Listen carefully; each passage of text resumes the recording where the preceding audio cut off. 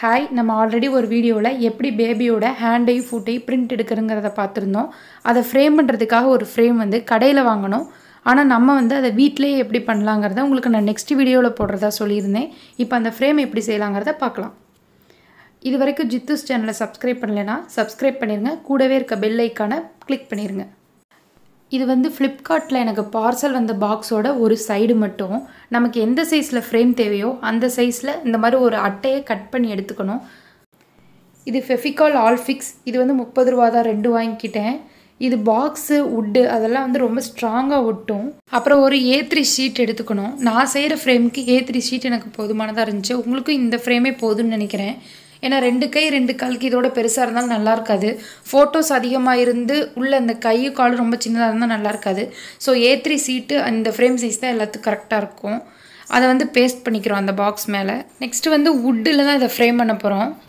வந்து photo frame தயாரிப்பாங்கள்ல, விற்கிற கடையில் தயாரிப்பாங்கள்ல, அங்கே இல்லைன்னா ஏதாவது மரக்கடை இல்லைனா புது வீடெல்லாம் கட்டுற இடத்துல அந்த கபோர்டு வேலைலாம் அடிச்சுட்டு வச்சுருப்பாங்க. அது இது மோஸ்ட்லி நம்ம வீட்டில் அவங்கவுங்க வீட்டில் வேஸ்டேஜ்லேயே கிடைக்கும். ஒரு சின்ன குச்சி மாதிரி தான் இருக்கும்.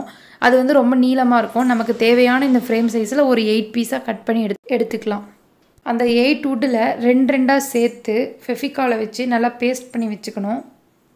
யூஸ் பண்ணுற வுட்டு வந்து இதோட கொஞ்சம் பெரிய சைஸாக இருந்தால் இந்த மாதிரி நீங்கள் 2ஐயும் பேஸ்ட் பண்ண தேவையில்லை.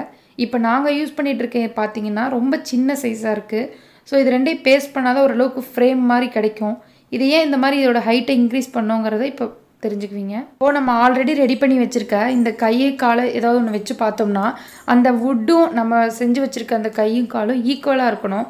சப்போஸ் இந்த ஃப்ரேமோட நம்மளோட கை கொஞ்சம் வெளியே இருந்துச்சு அப்படின்னா அது நல்ல ஃபினிஷிங் கிடைக்காது. ஸோ இந்த மாதிரி நம்ம வச்சு பார்த்துட்டு அதுக்கு தகுந்த மாதிரி வுட்டை பெருசாக்கிக்கலாம், சின்னதாக்கிக்கலாம். இப்போது நம்ம ஏற்கனவே ரெடி பண்ணி வச்சுருந்த அந்த ஹேண்டும் இப்போ ரெடி பண்ணி வச்சுருக்க ஃப்ரேமும் ஈக்குவலாக இருக்குதுன்னு பார்த்தாச்சு. ஸோ இந்த வுட்டை வந்து இப்போ இந்த பாக்ஸில் பேஸ்ட் பண்ணிடுவோம். நான் இதை அந்த ஃபெவிகாலை யூஸ் பண்ணி நான் பேஸ்ட் பண்ணிட்டேன்.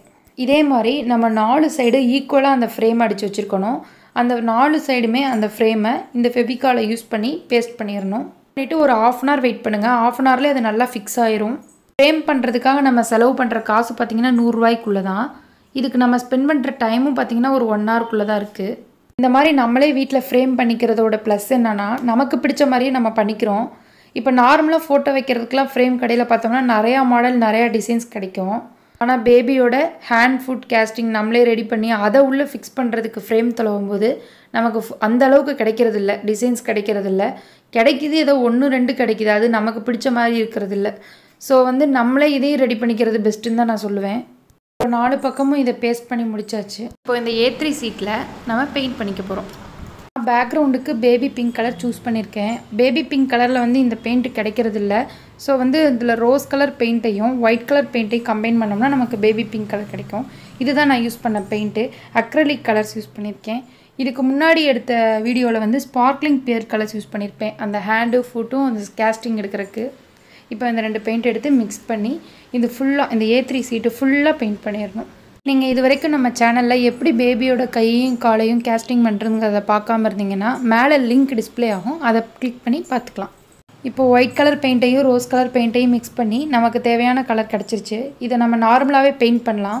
இதோட கொஞ்சம் பெரிய ப்ரஷ்ஷில் பெயிண்ட் பண்ணிங்கன்னா உங்களுக்கு ஈஸியாக வேலை முடிஞ்சிடும். ஒரு மாதிரி திட்டாக இல்லாமல் கொஞ்சம் நீட்டாக இருக்கும். நான் சின்ன ப்ரஷ்ஷில் யூஸ் பண்ணியிருக்கேன். இதை நீங்கள் ஒரு தடவை பெயிண்ட் பண்ணால் போதும். இதுக்கு மேலே நீங்கள் கோட்டிங் கொடுக்க தேவையில்லை எகெயின்.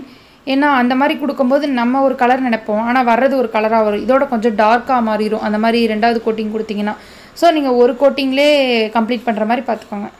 பாருங்கள், ஃபினிஷ் ஆகிடுச்சு. நீங்கள் வந்து உங்களுக்கு இந்த கலர் இல்லை, உங்களுக்கு எந்த கலர் பிடிக்குமோ இல்லை எந்த கலர் ரொம்ப உங்களுக்கு அட்ராக்டிவாக இருக்கோ அந்த கலர் நீங்கள் யூஸ் பண்ணிக்கலாம். நான் வந்து சாண்டில் கலர் வால்க்கு இந்த மாதிரி பேபி பிங்க் கலரில் யூஸ் பண்ணால் நல்லாயிருக்குன்னு சொல்லிட்டு நான் இந்த கலர் சூஸ் பண்ணியிருக்கேன். பண்ணி முடிச்சாச்சு. நெக்ஸ்ட்டு வந்து அந்த வுட்டு வெளியே தெரியாமல் இருக்க இப்போ நம்ம அதை கவர் பண்ணி இன்னொன்று ரெடி பண்ண போகிறோம். நம்ம ஆல்ரெடி இந்த ஃப்ரேமோட பேஸாக ஒரு பாக்ஸ் யூஸ் பண்ணோம்ல, ஃப்ளிப்கார்ட் பாக்ஸோட ஒரு சைடு யூஸ் பண்ணோம்.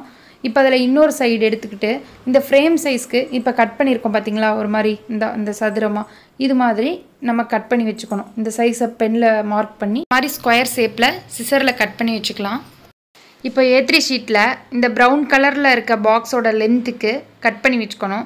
கொஞ்சம் பெரிய பேப்பராகவே கட் பண்ணி வச்சுக்கணும். ஏன்னா அப்போ தான் வந்து அந்த பேக் சைடு கொண்டு வந்து அதை ஃபோல்டு பண்ணி நம்ம பேஸ்ட் பண்ண முடியும். இப்போ பாருங்கள், இதில் மாதிரி ஃப்ரண்ட் சைடு அதை பேஸ்ட் பண்ணிக்கிறோம். ஃபஸ்ட்டு மேலே கீழேயும் ஈக்குவல் லெவலில் ஸ்பேஸ் விட்டு பேஸ்ட் பண்ணிக்கிறோம். அதுக்கப்புறம் பின்னாடி ஃபெவிகால் வச்சுட்டு அதை ஃபோல்டு பண்ணி பேஸ்ட் பண்ணிடுறோம். மாதிரி 4 சைடும் கேப் எங்கேயும் இல்லாமல் இந்த A3 ஷீட்டை வச்சே கவர் பண்ணிக்கலாம். இப்போது இந்த 2 சைடும் எப்படி பேஸ்ட் பண்ணுறதுன்னு பார்க்கலாம். அதே மாதிரி தான், பட் அந்த ஒயிட் பேப்பர் மேலே பேஸ்ட் பண்ணோம், அப்போ தான் வெளியே தெரியாது. வெளியே தெரியாமல் நம்ம பேஸ்ட் பண்ணோம். இப்போ இதை பேஸ்ட் பண்ணிட்டு இந்த பார்ட் ரெடி ஆனோடனே இது அப்படியே அந்த வுட்டு வச்சுருக்கோம்ல அது மேலே நம்ம பேஸ்ட் பண்ண போகிறோம். இதெல்லாம் வந்து நார்மல் ஃபெவிகாலே யூஸ் பண்ணிக்கலாம். பட் அந்த வுட்டு மேலே நம்ம பேஸ்ட் பண்ணுற என்னவாக இருந்தாலும் அந்த ஆல் ஃபிக்ஸ் அதை யூஸ் பண்ணிக்கிட்டால் நல்லா ஸ்ட்ராங்காக இருக்கும். இது ரெடி ஆகிடுச்சு. இப்போ அந்த வுட்டு மேலே நம்ம பேஸ்ட் பண்ண போகிறோம். நல்லா ஃபெவிகால் வச்சு கொஞ்சம் அதிகமாகவே வச்சு நல்லா பேஸ்ட் பண்ணிட்டு நல்லா அழுத்தி பிடிச்சிக்கணும். ஒரு 5 மினிட்ஸ் அழுத்தி பிடிச்சோன்னா நல்லா ஃபிக்ஸ் ஆகிரும்.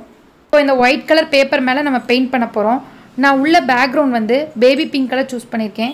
ஸோ அதுக்கு கான்ட்ராஸ்டான கலர் பெயிண்ட் பண்ணால் தான் நல்லாயிருக்கும்.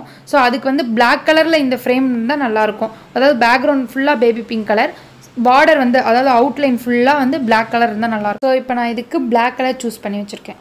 இப்போ இதை நல்லா ஸ்ட்ராங்காக பேஸ்ட் பண்ணிட்டு ஒரு 15 மினிட்ஸ்க்கு அப்புறம் நம்ம பெயிண்ட் பண்ண ஸ்டார்ட் பண்ணலாம். இந்த பார்டரும் நீங்கள் பிளாக் கலர் இல்லாமல் வேறு ஏதாவது டிஃப்ரெண்ட் கலராக ஏதாவது 2 கலரை கம்பைன் பண்ணி ஒரு கலரை க்ரியேட் பண்ணி அதை நீங்கள் பெயிண்ட் பண்ணாலும் நல்லாயிருக்கும். இப்போ இது ஃபுல்லாக பெயிண்ட் பண்ணி முடிச்சுட்டு இதை அப்படியே எம்டியாக விடாமல் இதுக்கு நடுவில்லாம் நிறைய டெக்கரேட் பண்ணிக்கலாம். கிளிட்டர்ஸு, ஸ்டோன்ஸ் அந்த மாதிரிலாம் வச்சு டெக்கரேட் பண்ணிக்கலாம். இப்போ ஸ்டேஷ்னரி ஷாப்லலாம் டெக்கரேட்டிவ் ஐட்டம்ஸ்னே நிறையா கிடைக்குது. அங்கே போய் பார்த்திங்கன்னா உங்களுக்கு ஒரு ஐடியா கிடைக்கும். அதை வாங்கி உங்களுக்கு பிடிச்ச மாதிரி நீங்கள் டெக்கரேட் பண்ணிக்கலாம். அதுக்கப்புறம் இப்போ நம்ம ரெடி பண்ணி வச்சுருக்க ஹேண்டையும் ஃபுட்டையும் இந்த ஃப்ரேமில் எந்த இடத்துல வச்சா பர்ஃபெக்டாக வரும்ன்றதை பார்த்துட்டு அங்கே நீங்கள் ஃபெவிகால் வச்சு ஃபிக்ஸ் பண்ணிக்கலாம். இதில் வந்து நீங்கள் நடுவில் ஃபோட்டோ ஃபிக்ஸ் பண்ணிட்டு இது மேலே ஸ்வீட் மெமரிஸ், லவ் அந்த மாதிரி என்ன வேணாலும் எழுதிக்கலாம். இப்போ இந்த ஃப்ரேம் ரெடி ஆகிடுச்சு. இது ரொம்ப நமக்கு ப்ரீசியஸ். ஸோ இது அப்படியே வாலில் மாட்டும் போது நமக்கு நிறைய டஸ்ட்டெல்லாம் அடைஞ்சிரும். ஸோ இதை ரொம்ப பத்திரமா பார்த்துக்கணுன்னா இதுக்கு மேலே வந்து டிரான்ஸ்பரண்ட் ஷீட் ஒன்று கவர் பண்ணலாம். அது வந்து ஸ்டேஷ்னரி ஷாப்பில் கிடைக்கும்.